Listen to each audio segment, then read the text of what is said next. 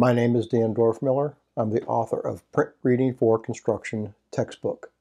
Goodhart Wilcox and I would like to welcome you to the 8th edition of this textbook filled with new content, including updated photos and illustrations throughout the book, expanded coverage using metric scales in Unit 3, more in-depth information on construction materials in Unit 7, additional information on open web joist and floor trusses in Units 11 and 12, enhanced coverage on developing a takeoff and estimate in Unit 17, new questions and activities in the Test Your Knowledge review sections, and new videos covering the key topics in the textbook units to help you get started.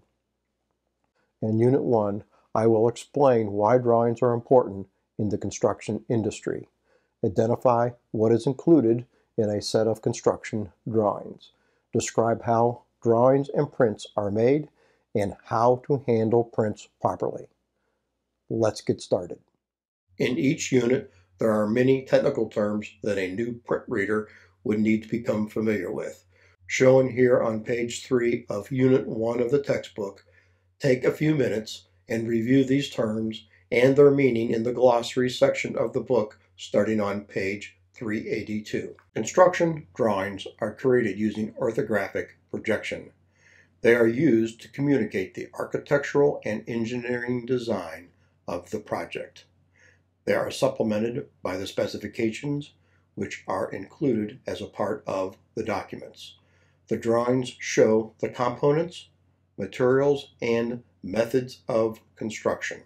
Information needed for construction is communicated on drawings. A print is a copy of a drawing, and for many years we called this a blueprint. Blueprints consist of white lines on a blue background. Today, prints have dark lines on a white background. They are printed out using a large format printer. On small construction projects, most necessary information for the construction is usually included on the plan, drawing, or drawings, elevations, and some section and detail drawings. On some residential projects, the electrical layout may also be included on the floor plan. On larger projects, drawings making up a set of construction documents are typically organized in sections and have a letter identification for each section. These letter classifications are specified in the Uniform Drawing System. The most common letters used are highlighted in blue. G for General, C for Civil, L for Landscape, S for Structural, A for Architectural, F for Fire Protection, P for Plumbing, M for Mechanical, E for Electrical, and Z for Contractor Shop Drawings. The main letter sections are further broken down into numbers identifying types of information that is included within the letter classification, like 0 for General, 1 for Plans, 2 for Elevations, 3 for Sections, 5 for Details, for instance, 6 for Schedules and Diagrams, all the way to 9 for 3D Views. Here is an example of a title page, identifying the project name, location, contractor, architect, civil, and structural engineers. Also note the letter and the number classifications.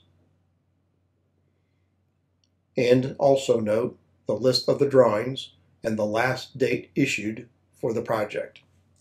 Common types of prints found in a set of construction documents include site plans, floor plans like architectural and structural, elevations, both interior and exterior, sections, details, and schedules like door and room finish schedules. Learning what is in a set of drawings always starts by reviewing the table of contents, then flipping through the entire set of drawings, page by page. I know this sounds like a lot of work on large projects, but I encourage you to try it. A few words on properly handling prints. Never write on them unless authorized to make changes. Keep prints clean. They need to last the entire project. Do not eat or drink near prints. This should be obvious. Always fold or roll prints carefully. I prefer rolling prints inward so that when you roll them out, they don't curl up. Do not lay sharp objects on prints. Again, obvious. Keep out of direct sunlight. The sun will fade the drawings. And store in a clean, dry place.